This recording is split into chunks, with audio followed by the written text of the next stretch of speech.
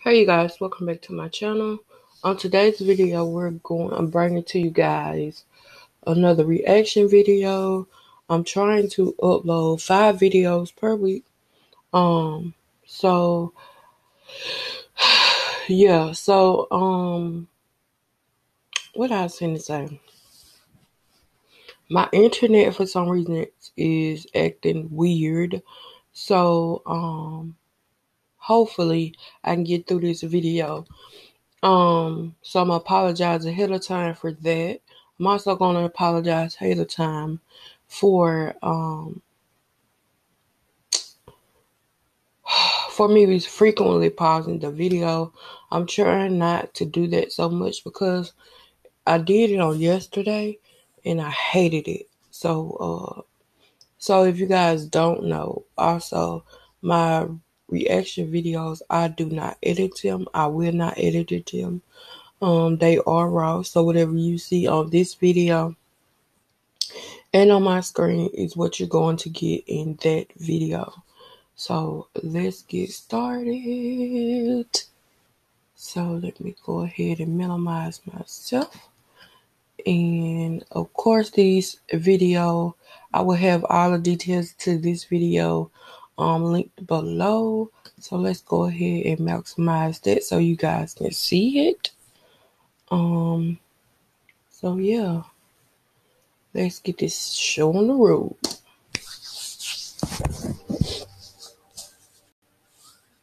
Some criminals are incredibly intelligent, able to evade justice for months, years, or even a lifetime. Others, not so much.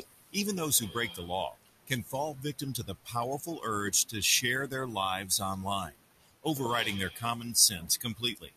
Today, we'll be looking at 10 of the dumbest criminals who were caught thanks to social media.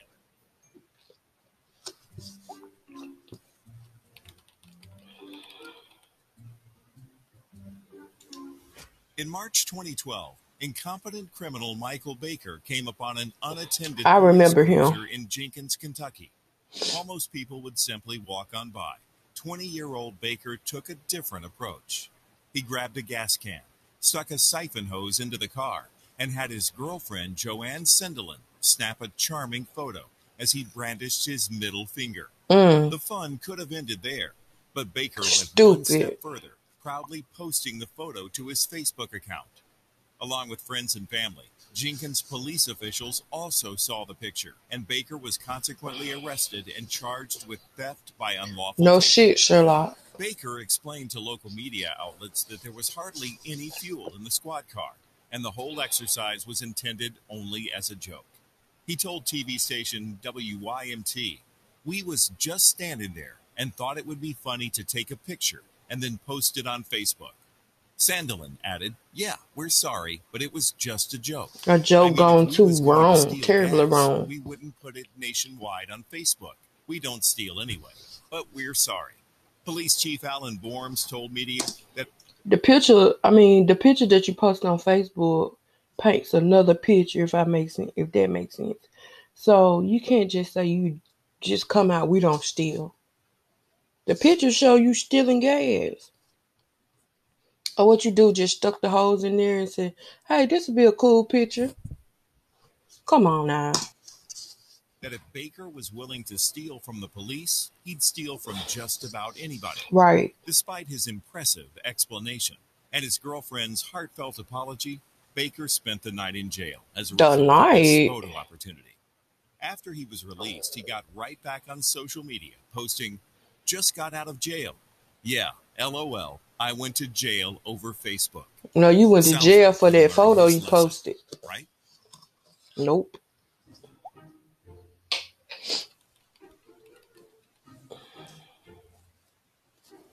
Kevin Gaines Jr. of DeLand, Florida, was a wanted man in November 2019.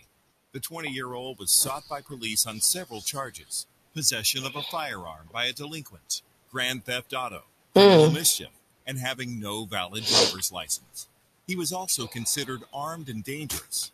You'd think with that list, Gaines would want to keep a low profile. Think again. After successfully evading authorities for about a month, Gaines made an interesting decision on December 26th. He went live on Instagram. Little did he know, a police deputy had spotted the car Gaines had stolen parked at a house on Beresford Avenue in DeLand. As Gaines broadcast to his Instagram account inside the house, a group of police officers was gathering outside, with the live feed confirming Gaines's location.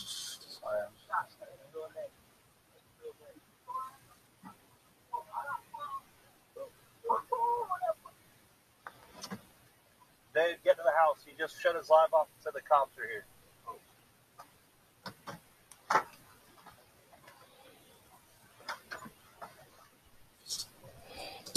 Wait a minute. Did the man in the passenger seat just put Dave's car in drive? Like he didn't know how to drive? Dave, you don't know how to drive? I'm just curious. And that's what I be telling y'all. You gotta be careful when you're on social media explaining your business because they always watching. Okay? When Deputy Billy Levin shone a spotlight into the window of the home, the light was visible in the Instagram video, which ended rather suddenly when Gaines realized he'd been caught. Hey, you can tell them to either come on out or we're going to write a search warrant. We'll go in and get him. Yeah, he was on a live video. You know what? They'll have to write their search warrant. Come in to get me, buddy. Come on in. As soon as he saw the blue lights, he shut the live video off and they said, man, hurry up, cuz they're here. Get on the ground now. Get on the ground. On the ground now. Get on the ground.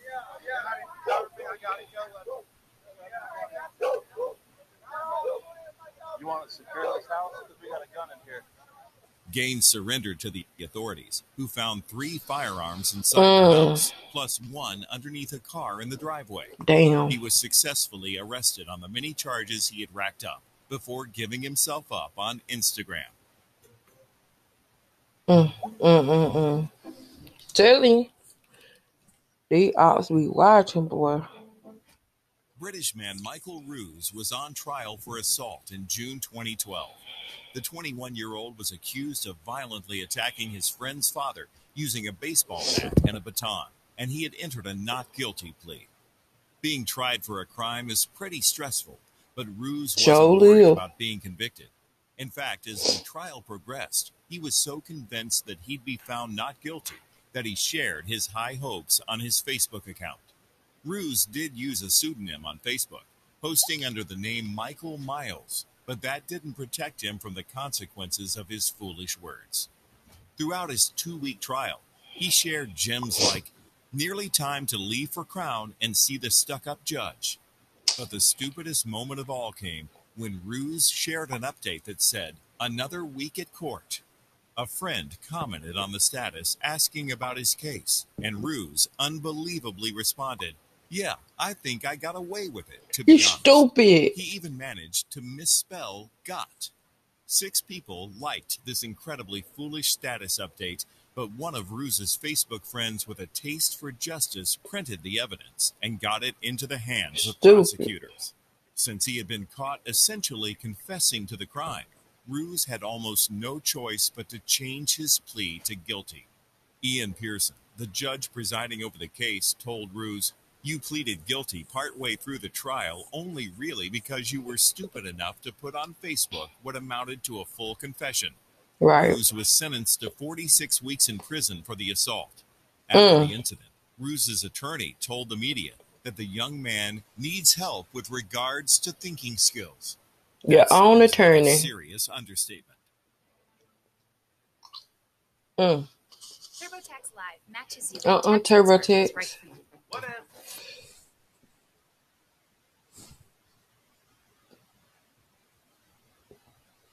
It's crazy.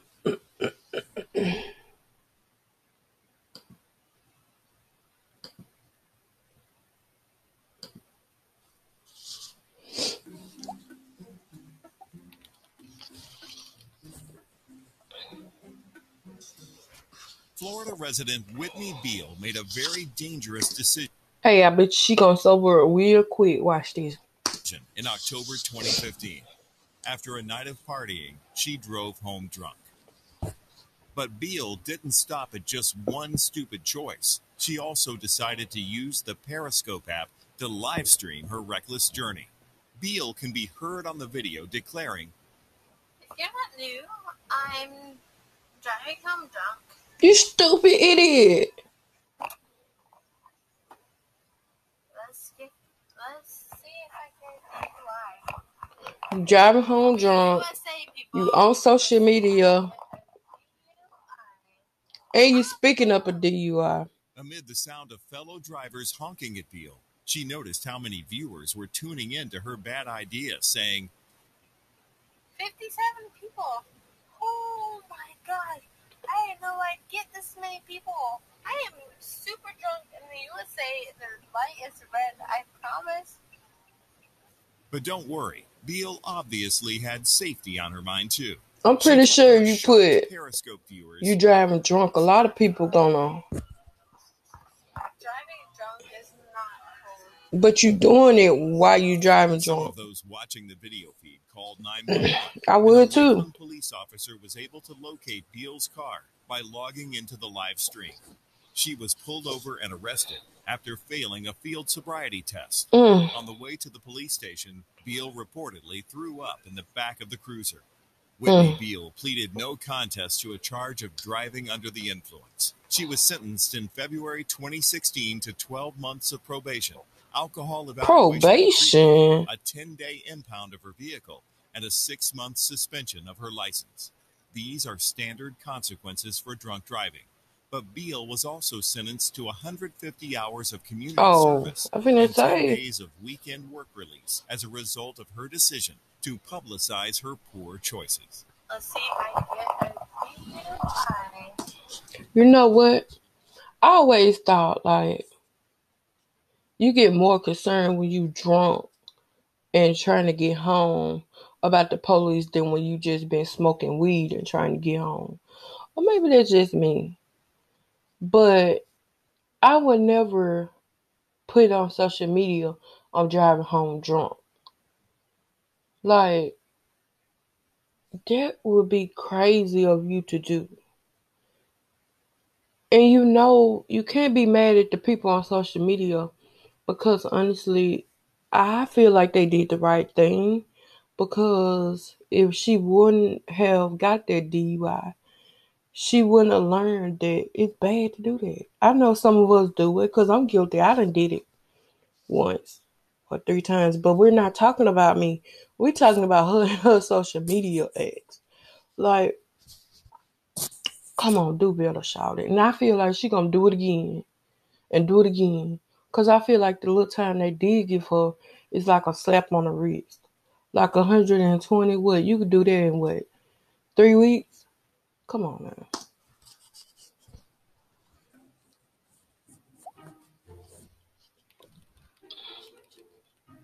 Cashing in. 29-year-old Orlando Henderson began working at Wells Fargo in Charlotte, North Carolina in April of 2019. By December of the same year, he would be arrested in San Diego on suspicion of stealing almost $90,000 from the bank after his own social media posts helped alert authorities to his crimes. Within just 2 months of starting his job at Wells Fargo, Henderson began using his access to the bank vault to steal money from customer deposits. He pocketed cash on nearly 20 separate occasions, starting small with a theft of $446 and working his way up to higher amounts. On July 15th, 2019. Listen to this. Even though I'm not stealing, but if I do come up on a lot of money, or God forbid, I'm thinking about stealing and I come up on a lot of money, if let's just say I got a job, right? And my job pay me $500 a week, right? So every month they see where every week they see where my job deposit so much money. So that's the same amount I deposit into my bank. I wouldn't make big purchases because, come on, why would you? Don't change your spending habit just because you came up on all that money. Because, come on. Paper trail. He took a whopping $13,450 from the vault. Henderson was not only pocketing money, but also covering up his theft by falsifying bank documents, creating fake deposit tickets, and making false entries. He was very careful to hide his illegal activity at the bank itself, but it was another story completely when it came to Henderson's social media accounts. He posted Henderson it. was not shy when it came to bragging about his finances online. Over the summer of 2019, he uploaded photos of himself holding impressive stacks of cash. Come on He now. also shared pictures of a Mercedes-Benz he had purchased using Gotta be more $20,000 careful. cash down payment. This suspicious activity, along with large ATM deposits, attracted the attention of investigators, leading to Henderson's eventual arrest. The charges against Henderson included financial institution fraud, 19 counts of theft, embezzlement and misapplication, and 12 counts of making false entries. In a deal with prosecutors, he pleaded guilty to bank fraud and transaction had no money laundering choice. on March 20th, 2020. Henderson appeared to have aspirations as a rap artist and often used the nickname AC Foes online. Ironically, he'd adopted the catchphrase, "Ain't wit bein' broke."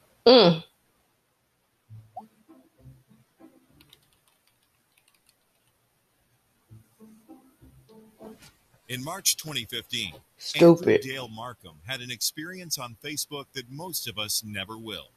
He came across his own wanted photos. The Butler County, Ohio Sheriff's Office had posted photos of 21-year-old Markham to their Facebook page in an effort to track him down. There were several outstanding warrants on Markham, including for assault, abduction, and burglary, which is why so many people were surprised when he used his personal Facebook account to comment on the post. Somehow not realizing that it was a bad idea to announce himself on a post identifying him as a criminal suspect, Markham commented, "I ain't tripping. Half of them don't even know me."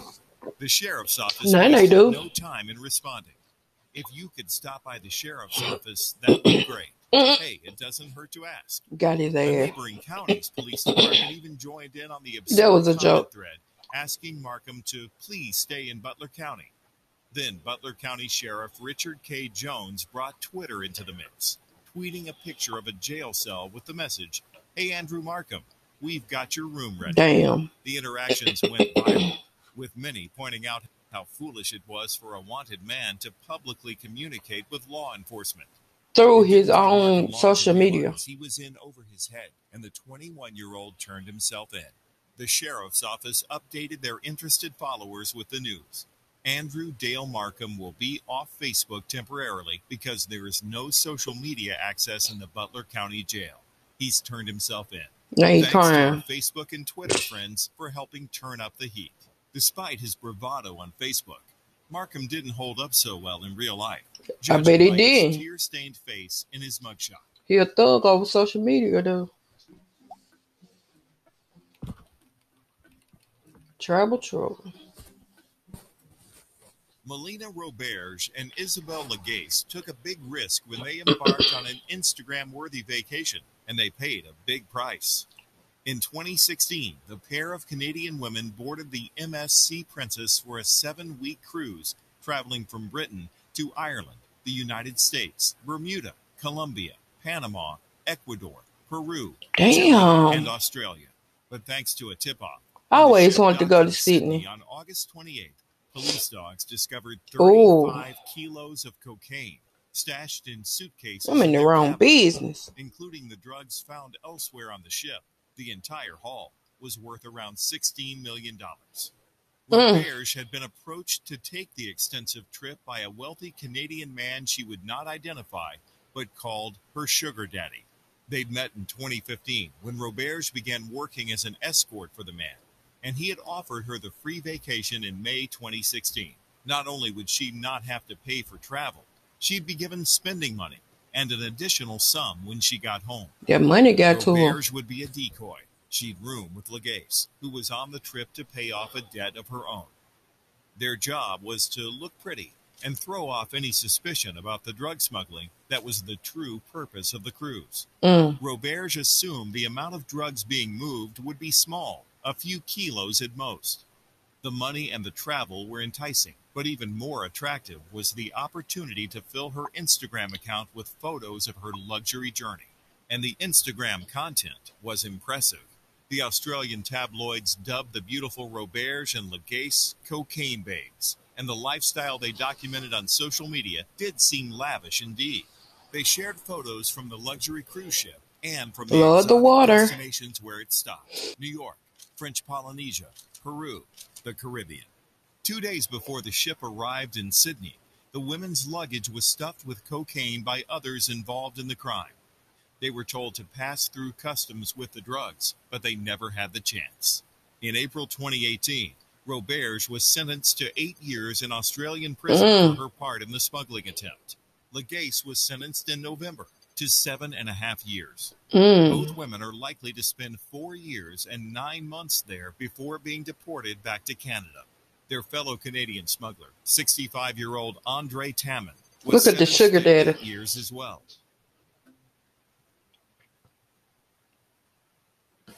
Telling you, gotta be more careful. So she finally dropped the dime on her sugar daddy.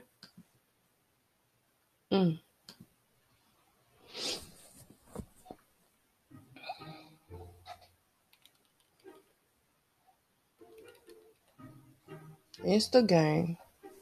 What's the first thing a thief does when he successfully pulls off a job? In the case of brag this about game, it. the answer is sharing the evidence on Instagram. Stupid ass. In November 2019, a group of young men who stole luxury cars in Leeds, England, decided they should brag about their crimes on social media. They created an Instagram account called Mr. Dingers and began posting photos and videos of themselves posing with the stolen vehicles. The thieves took care to hide their identities, even while publicizing their illegal activity. IP address, buddy.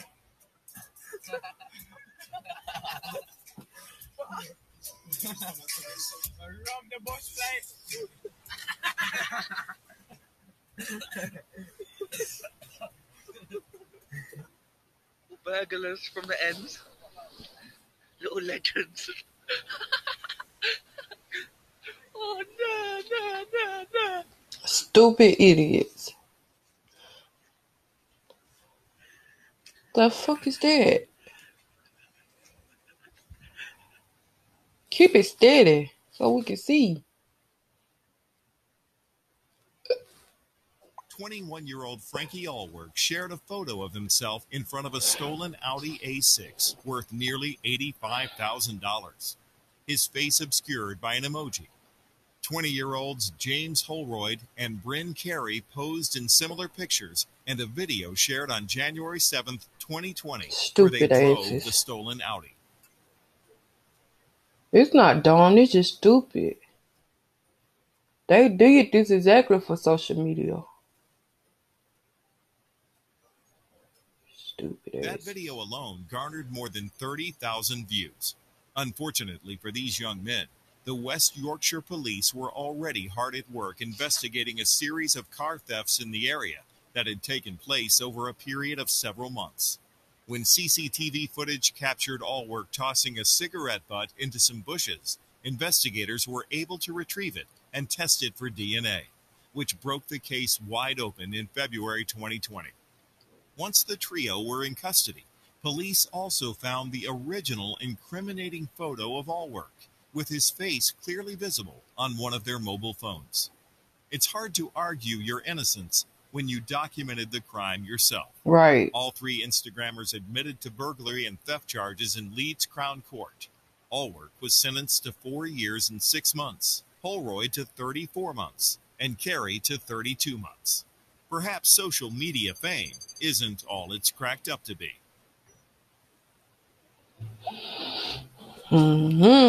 Gotta be more careful. Picture this. In May 2015, 23-year-old Dominic Antonio Alfonseca robbed a bank in Virginia Beach. He walked into the establishment, handed the teller a note demanding cash, received it, and left. At this point, most thieves would be satisfied with a job well done. But Alfonseca didn't stop there. Within 20 minutes of the robbery he'd just pulled off, he managed to share a photo and video evidence of the act on his Instagram account.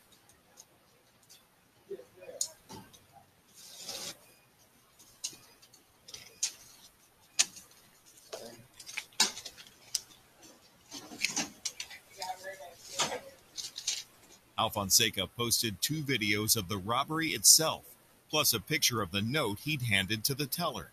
It read, "I need 150,000 bands right now. Please. Police take 3 to 4 minutes to get here. I would appreciate if you ring the alarm a minute after I am gone.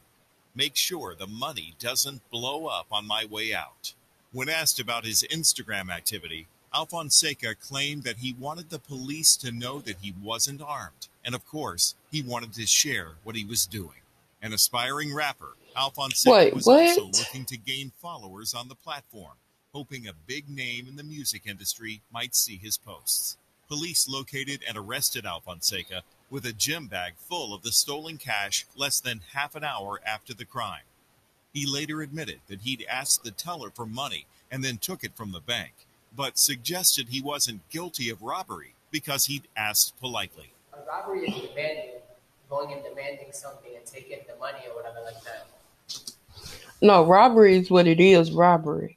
You took a letter and the intent of stealing the money is not yours. It's robbery. Did you get it out your bank account? So you politely asked her, so you think it's not robbery? Okay. I didn't do that. Regardless of this bulletproof logic, Another thing. So you really went through this because you're an inspired rapper and you needed a criminal background to be a rapper? Yep, that makes sense. Was sentenced in 2016 to 2 years and 11 months in prison.